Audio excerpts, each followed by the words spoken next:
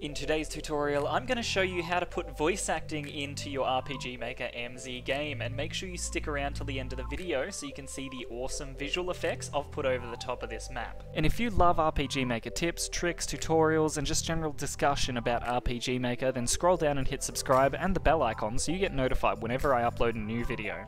Now to start off, we're just going to set the scene. So we're going to have an evil guy right up the front here. It's going to be this man with a cloak.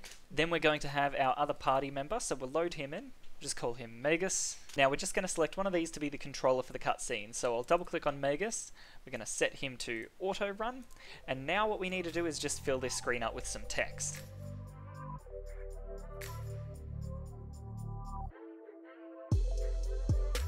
Now we've got a little bit of text here. I'm just going to quickly add some pizzazz to the cutscene right at the start.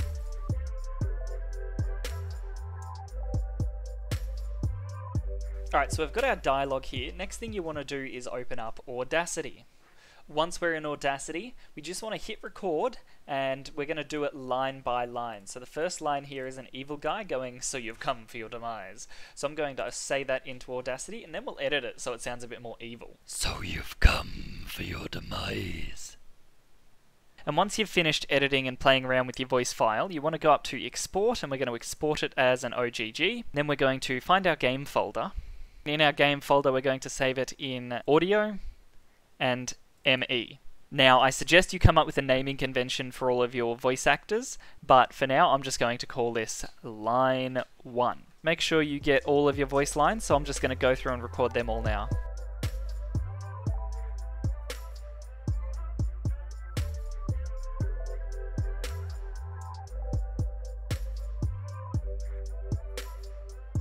Alright, once you've got all of your audio edited and recorded, you want to jump back over into the engine, and right before any text lines, so this one here is the text line, "So you've come for your demise," we're just going to open that one up and then play ME.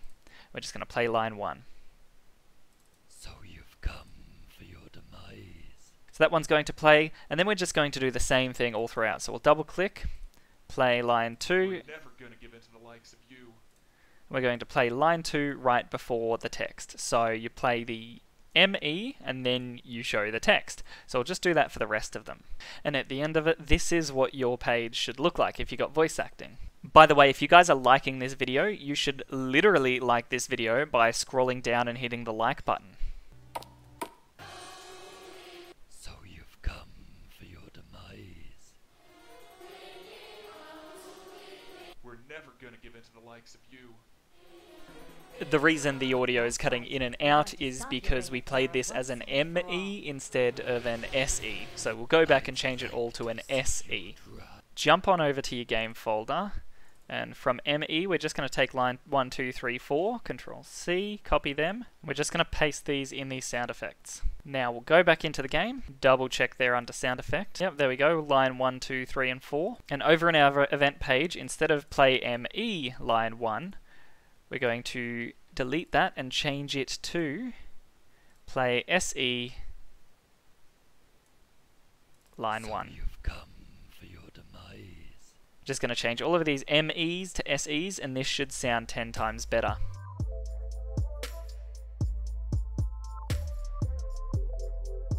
Alright, so instead of ME, these are all now SEs. This is what I should have done from the start, but we're all human, we all make mistakes. Let's jump back on over into game and test that out.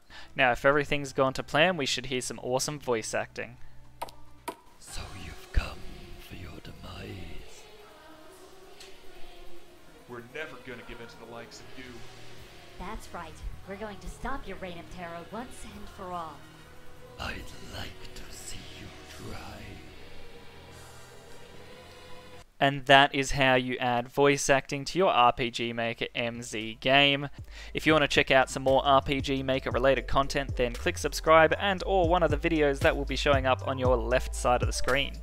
I'll see you guys in the next video.